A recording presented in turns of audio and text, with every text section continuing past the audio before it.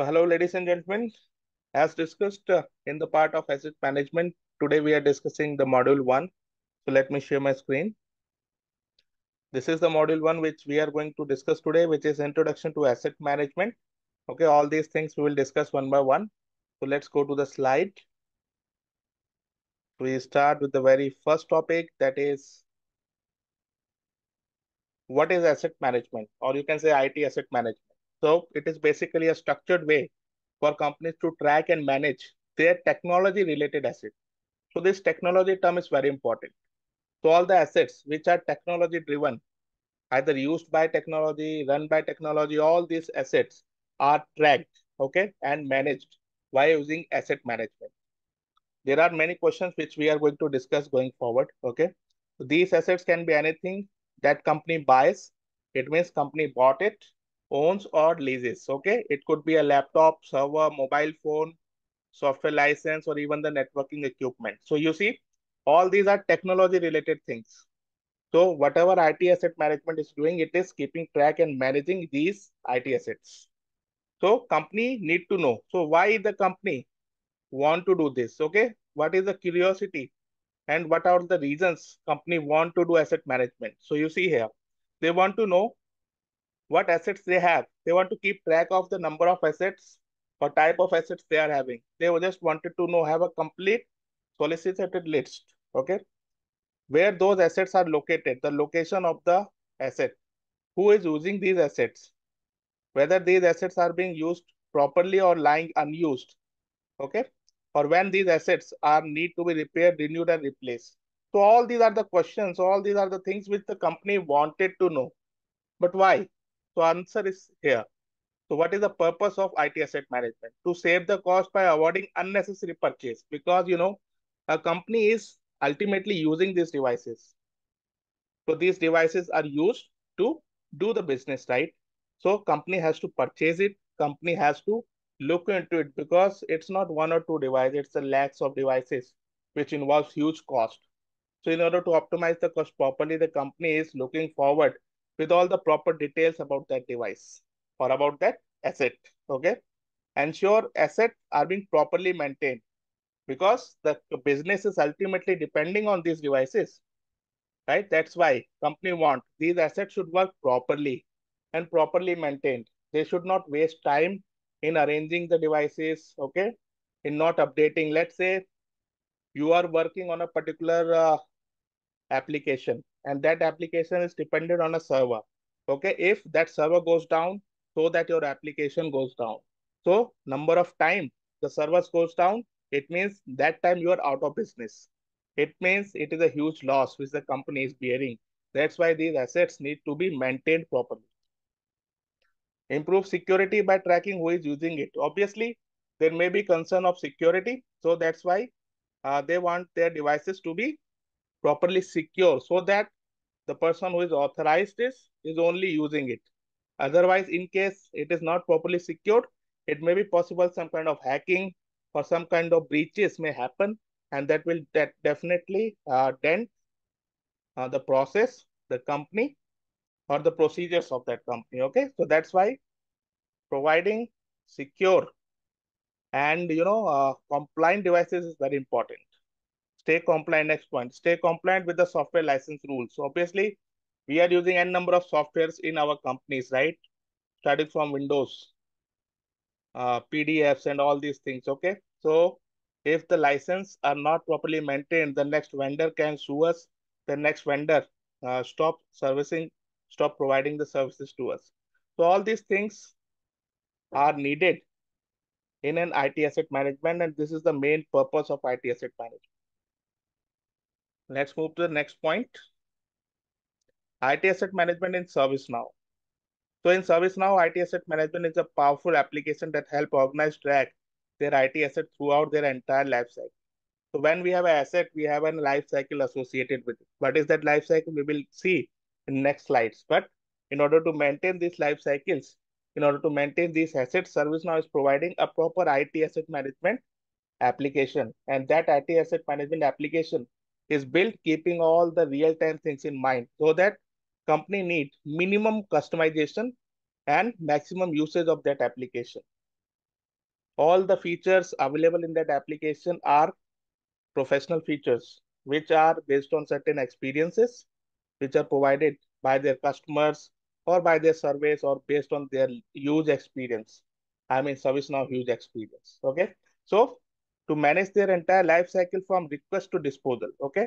So that's why we are using this ServiceNow IT asset management application. It connects with other ServiceNow modules like procurement, discovery, CMDB to provide full picture of all the assets in the company. So obviously, when we have assets and when we have lots and lots of assets, we need certain processes like how what is the process of purchasing these assets? What is the process of discovering these assets? So where these assets are there so that people can easily see that, okay? So all these things are available in ServiceNow with different applications. So IT asset management had good integration with all these applications so that you have a complete picture without much trouble, without much issues. Okay, so here we have some example.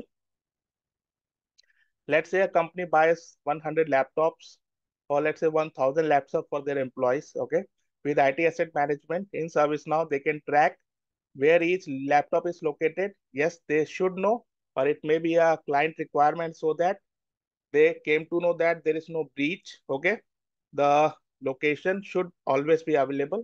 So for that, they can track, know who is using it. It means who is the user of that particular laptop. Monitor warranty to lease information, plan for replacement when needed. So all these things are there which are needed whenever a company purchases such type of laptops. Okay, so that's why we need, in a nutshell, IT asset management application or IT asset management process in a particular application in a particular company. Now let's move to the topic 2, which is asset versus configuration item. This is a very important thing. You must understand what is the difference between a CI and an asset. It is asked in various interviews and people may get confused. Okay, so please listen carefully. What is an asset? An asset mainly refers to the financial and ownership part of an item. Okay, it's all about purchasing details, cost, vendor invoice, ownership, warranty and depreciation, tracking it using throughout the life, or buying to disposal means its life cycle. So let's take an example. A company buys a laptop, last example, for an employee.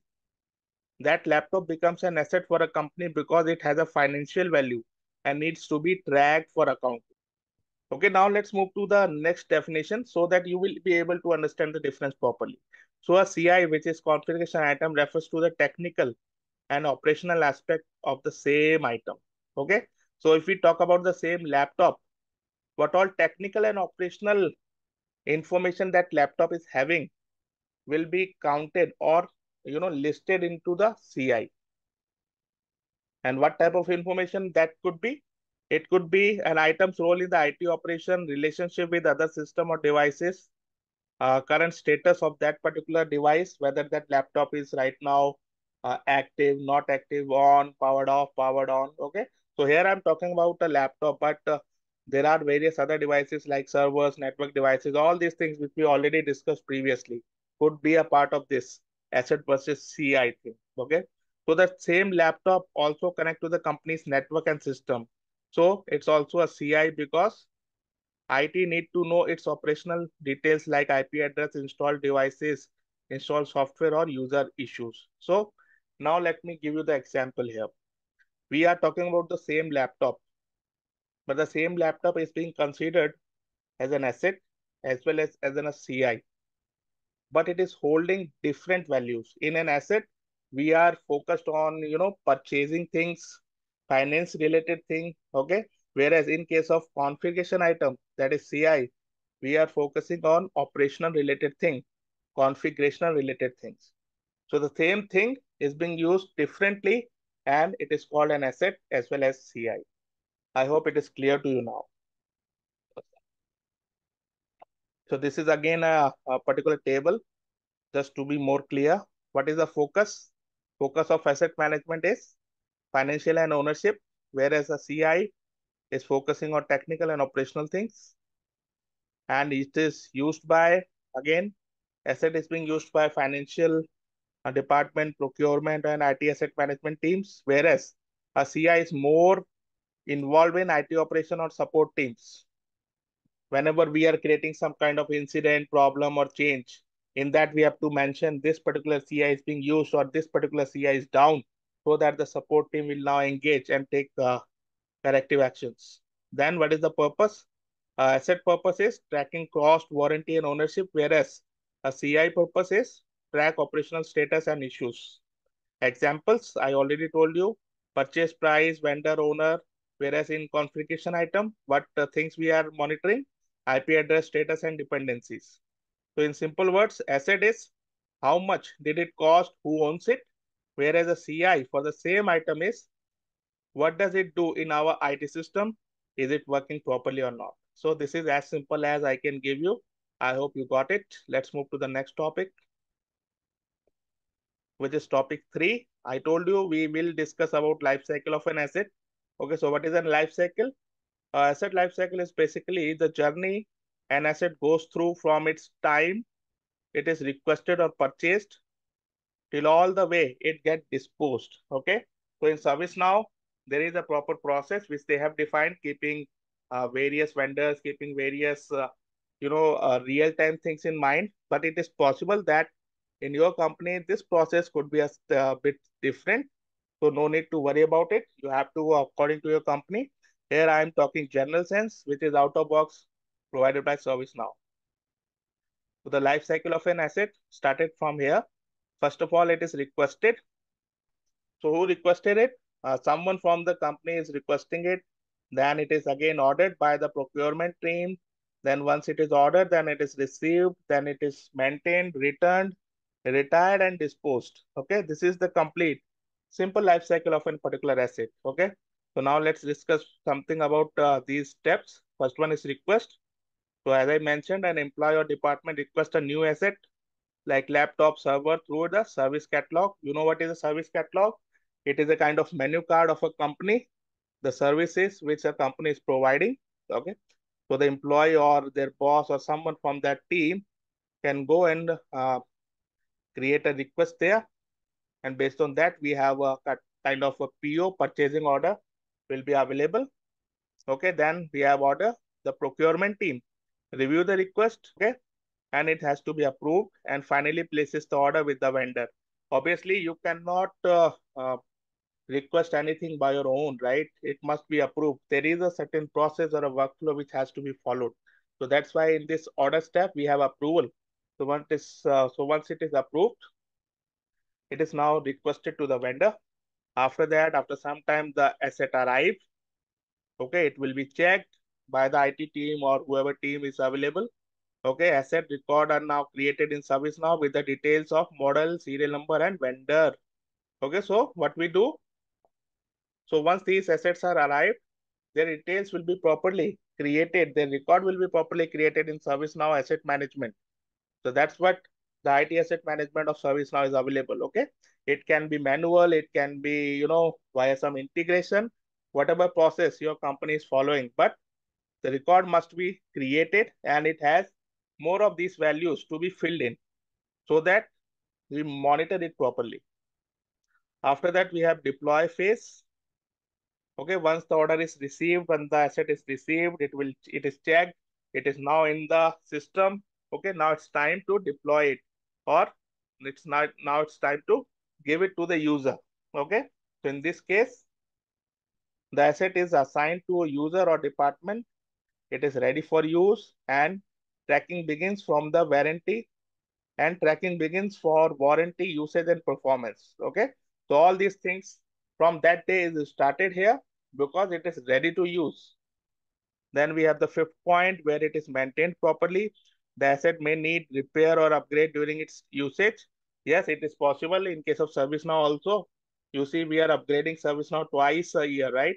So like this, in hardware also, we have these assets which can be upgraded or repaired if it has any issues. Okay, whatever is being done in the system, all these things, all these details will be monitored or logged. Okay, so that we have a complete history of that particular maintenance, upgrade, everything. And all these things are needed later. so that we can create, so that we can have all the information about that asset whenever any kind of decision is pending in order to retire it, in order to purchase new system, etc. Then we have the sixth point, which is return or transfer. If the asset is no longer needed by user, it can be returned to the stockroom or reassigned to someone else. So like it happens to you as well. Whenever you leave a company, you have to deposit your assets.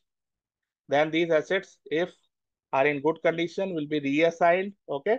So after, because they are in their warranty period, then we have to retire it. So once the asset reaches its end of life, okay, it is outdated. In that case, it is retired from the service, and then finally it got disposed.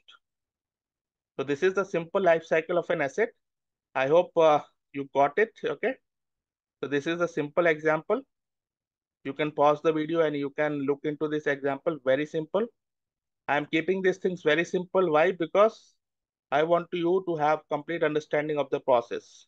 Going forward, when we move to new modules, we will discuss it with more complex examples. So now next is tracking. This entire life cycle ensures. Why we are doing tracking? Because we want assets are used efficiently, no hidden or missing assets. Okay, financial accountability is there, and better planning for the future purchases. Because I told you, the business has to do certain cost things. Business has to take decisions whether to buy new assets. So because of all these details, because of all these asset management reports, the company or the leadership will be able to take further actions. So this is it for today's video in the module 1. I will complete the rest of the topics in the module 1 in the next video, which is topic 4, overview of ServiceNow asset management. And there is one more left, which is topic 5, difference between hardware asset management and software asset management in ServiceNow. Okay, so we'll discuss these things in our next video. Till then, subscribe to the channel and let me know what are your thoughts and doubts. Thank you. Bye-bye.